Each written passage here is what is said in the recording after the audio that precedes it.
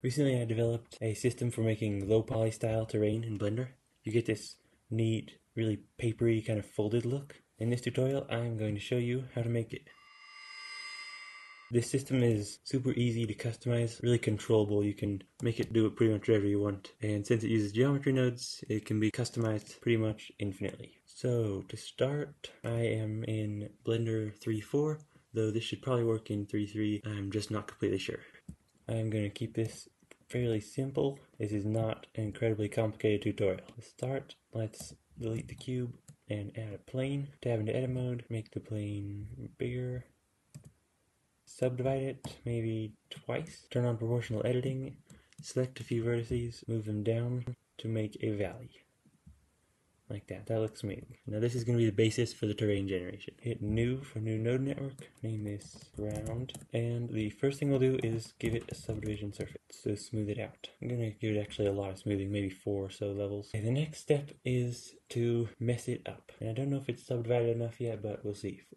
We're going to triangulate it with a triangulate node. That'll turn all the quads into triangles. You can click this little button, turn on the wireframes so you can see how it looks. Everything is triangles now. It's difficult to see with the grid. Let me move it up a little bit. All of our quads are now triangles. Now we're going to add a bunch of random noise to this. To do that, use a set position node. And for the offset, just use a random value. And this is not exactly what we want. If you add a vector math node, you can switch it to multiply, which gives you control over all the different axes of randomization. So Z, X, and Y. We're going to leave the Z at 0, but make the X and Y maybe 0.1. Must set all the minimum values to -1 so that it gets displaced in both directions, both positive and negative. Now we can turn these up something, maybe, I don't know, 1.1. That's pretty violent. Okay, I'm going to give that a go and see how it goes. Maybe we can subdivide it another level. Use a subdivide node, just a plain subdivide node, and leave it on 1. And that looks pretty good. I'm going to turn this back down a little bit. 0.8 maybe?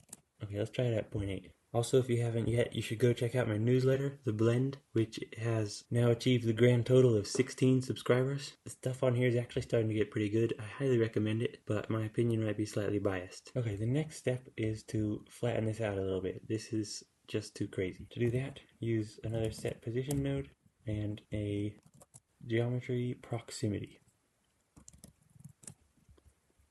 Plug your base geometry into the target and the output position into the position. Plug that into the offset. Actually, let's try putting this back in the position. Ah, yes, no, that's correct. That's much better. Though it seems to be using our original geometry, which is not what we want. Let's take the one out of the subdivision surface instead. Ah, there you go. Much, much better. And it looks awful with the wireframes on, but if you turn them off, it is much better. Okay, the next step is to add noise, which we'll do with another set position node. We just duplicate that one. Add a noise texture, and we can just plug this color into the offset. Add a vector math node, set that to scale. Now you can control the strength of the noise. But the problem with noise textures is that this color output goes from 0 to 1. It's in this range, and we want an output that also includes negative values so that it'll be displaced in negative directions as well. So to fix that, we can simply subtract a little bit from it. Duplicate this and switch it to subtract, set it to 0.5. If the output is from 0 to 1 and you subtract 0.5, then it will be from negative 0.5 to positive 0.5, which is perfect. We'll simply just take this bit and the scale node just multiplies that by some value and makes it bigger or smaller. So now it includes negative and positive values, which is ideal. Okay, now this looks too fine. We're going to have to turn the scale on this noise way, way down to get what we're looking for. Try something like 0.05. There we go. Now we can crank up the scale, it's looking good, and add more detail. The detail is really what helps here. It adds these nice little bumps and displacements. You can adjust the roughness to adjust how nasty it looks. And the distortion might help, but maybe not. You can pretty much tweak this endlessly, so maybe turn it back down a little bit. Looks like an ocean. I'm going to go a little weaker. It depends a lot on what you're looking for, but I think these polygons might still be a bit big. So I'm going to turn this up another notch, and now they look horribly stretched. Okay, and notice the noise is displacing the mesh in all directions. I think we only want to use the Z direction, so we'll only displace stuff up and down, which will probably help it look a lot nicer. We can use a separate XYZ and a combine XYZ and simply connect the Z values and none of the other values. So now the offset is 0, 0, and the noise. Okay, adjust the strength of this now. Oh, that looks a lot nicer. Well, this is something you'll want to play with depending on the scene it's going to be for, but this is the general idea. And for a material, I always just use a default material with some color. Extremely simple, and maybe some roughness. A quick tip for an amazing low poly lighting is just to use the default sky texture, and make sure you're in cycles because this does not work in Eevee.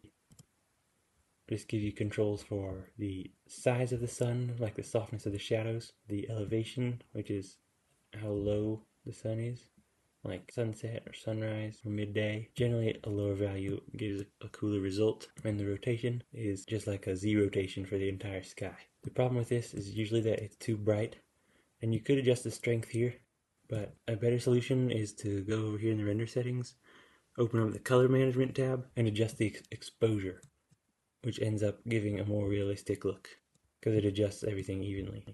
There's a lot of customization that can be done here.